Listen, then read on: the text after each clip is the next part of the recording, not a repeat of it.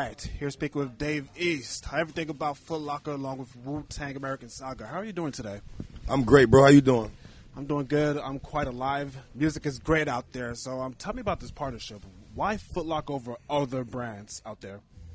I've been feeling like I've been working with Foot Locker for a long time. A lot of different events, give backs, Christmas parties. I've been shopping with them all my life. So I just feel like they're a staple as far as the sneaker community is concerned. So, like, who better, honestly? Now, do you have a lot of sneakers in your collection? Me? Hell yeah. Too many. Too many to count? Way too many. If you were to name one on top of your head, what would it be? A sneaker? Yes. These Diodoras right here. Dave East joints. Now, I want to also bring up your music real quick because you've been in the game for a long time. So what really inspired you to get into the music industry? Always loved rap. It always came easy to me. Always something that I felt like I could enjoy doing, something I could make a career. I just always loved everything that came with hip-hop, from the clothes to the music to the lifestyle. It was like naturally me, so it wasn't really hard. When you were growing up, who did you listen to the most? Growing up, I listened to a lot of Tupac, a lot of Biggie, a lot of Big Pun, a lot of Jadakiss, a lot of Cameron, a lot of DMX, a lot of Snoop, a lot of Outkast, a lot of Mary J. Blige, a lot of Marvin Gaye, a lot of Earth, Wind and Fire. Classics. I grew up on some. I got an old soul, so I grew up in that era. Early 90s, you know what I'm saying? Later 90s, shit like that. So all of that music from that time, Mace, all of that shit. The Locks, you know what I mean? A lot of that. Now, you was growing up also in the 90s, and I want to also bring up that you met a lot of them. So how did it feel for you when you met a lot of these legends in the business while you was also listening to them at the same time? It's crazy, surreal shit. Like, you know what I'm saying? A few artists I would see, like Cam, Jim, Jewels, I would see them just in the town, but everybody else from Snoop to Nas, all that, like all of these different artists that I've had the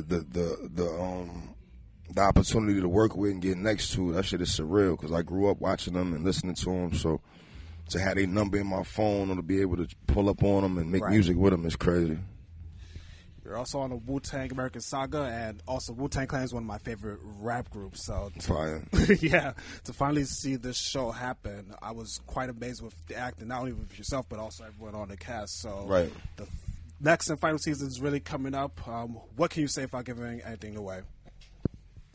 I think it's the best season, honestly. I think it really is. I think the crowd is going to be able to really identify with this season a lot because it's like the Wu-Tang that the world knew. I think season 1 and 2 was more about their background, how they came up, you know what I'm saying? Shit like things that we didn't know, what the public didn't really know. I think season 3 is the closest thing to the Wu-Tang I grew up on and watching them and how Meth was and all that. So I think this season is definitely something to look forward to. Now, speaking of Meth, how could I'll ask this because not only that, you had to get his voice right, but also his mannerisms. So how long have you been in discussions with Method Man when it came to getting everything he did right? I grew up on Meth, so that was like, it wasn't really hard. I didn't have to change my voice, you know what I'm saying, too much. We both kind of got a raspy tone or whatever. Yeah, I can hear it. So that wasn't really hard to do that as far as the voice. But the mannerisms, that just really, I had to go back, watch YouTube, watch old Meth videos, watch his performances, like, to catch his, you know what I'm saying, to catch all of that. I had to, like, really study that. But besides that, I grew up on Meth, so a lot of the things that I was reading in the script, I just put my own twist to it. Shit came out right. And before we move on, what were your conversations with RZA like when it came to developing Method Man for the show? Well, RZA helped me so much, bro. Like he very easy to work with, very it's black and white with RZA. Like he tell you what he want, right. You know what I'm saying? If that ain't what, if you're not doing what he want, he let you know that. So I think it was just it was dope for me because, like I said, I'm a fan of Wu-Tang from a child.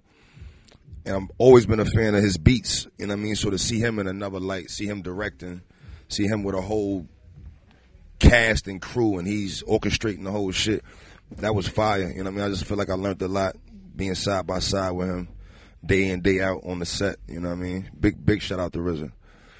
Now, one thing I'm also noticing is a lot of rappers that's also getting into TV shows, and a lot of them are very successful. Do you think we'll see this trend continue in years to come? Because I see you on Wu-Tang, I see Joey Badass on the Power shows.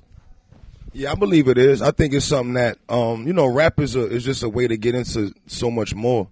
And I always thought that I didn't start rapping or get into rapping just to rap. I felt like once I got acknowledged for my rap, I'll be able to, jump into other things, whether it was fashion, acting, shit that I always kind of wanted to do. I just didn't know how to go at it.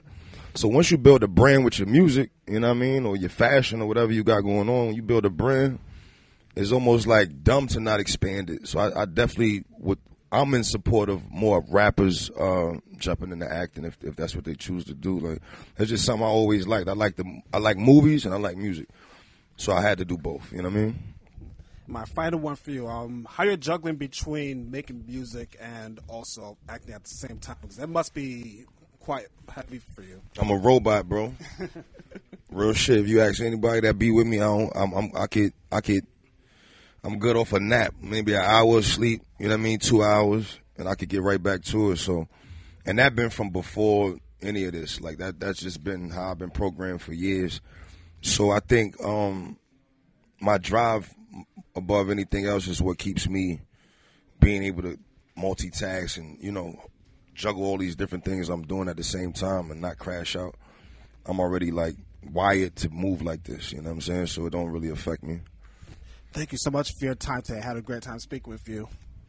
Same here, bro.